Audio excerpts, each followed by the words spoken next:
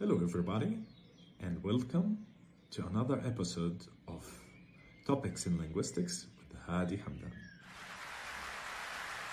Our topic for today will be about language origins.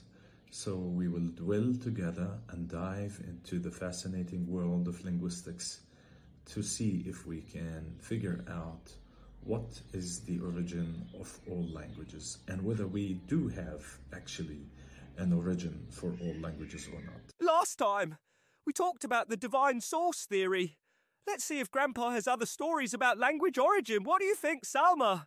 You are absolutely right, Ferris. I can't wait to see what more Grandpa has to say about language origin. Grandpa, what are you reading about? Last time, you told us about how Adam was taught the names of things and how Sarasvati is believed among Hindus to be the goddess who granted humans language. But what about scholars, and how do they think language actually started? That's an interesting question, Salma. Go get Forrest, and let's talk about what scholars have thought.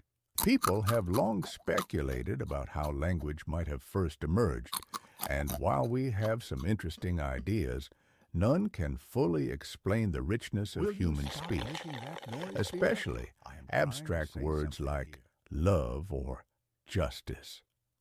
One of the most famous theories about language origin is the bow-wow theory. Basically, it suggests that early humans mimicked the sounds of nature. For example, they heard dogs bark and said, "woof," or heard birds chirp and came up with words that sounded similar. So if I say meow, am I then speaking the language of the past? No, dear Ferris, this is not what I meant. This theory assumes that early human beings developed language through imitating the sounds they heard around them. So, according to this theory, when early humans first heard the sound a cat makes, they named it meow, because this is what they hear, and for us in Arabic, we attribute to the sound produced by a cat the same name.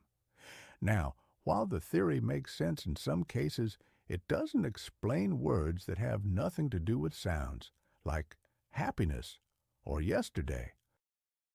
Now, another closely related theory that attributes language to sounds is the Pooh-Pooh theory, which suggests that language started from instinctive cries, like when we gasp in surprise, cry out in pain, or sigh in relief.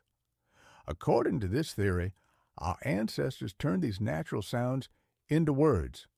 While once again, this theory may explain some words like ouch, it does not explain abstract concepts like love, freedom, and democracy. In addition to others, language is way more advanced and complex than this. Grandpa, what about language and music? I heard that there is a theory about that. Is there such a theory? Yes, that's called the musical source theory. It suggests that language evolved from music. The idea is that early humans communicated through melody and rhythm before forming actual words.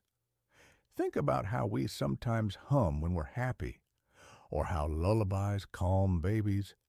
Music has always been a powerful way to express emotion. So people sang before they spoke? Not exactly, but the theory suggests that musical tones and rhythmic sounds gradually evolved into structured speech.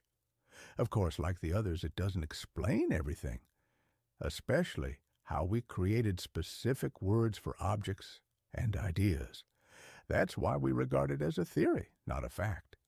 Anyway, you little curious ones have made me talk for a long time. I can't go on anymore. I just want to relax. No more talking for today.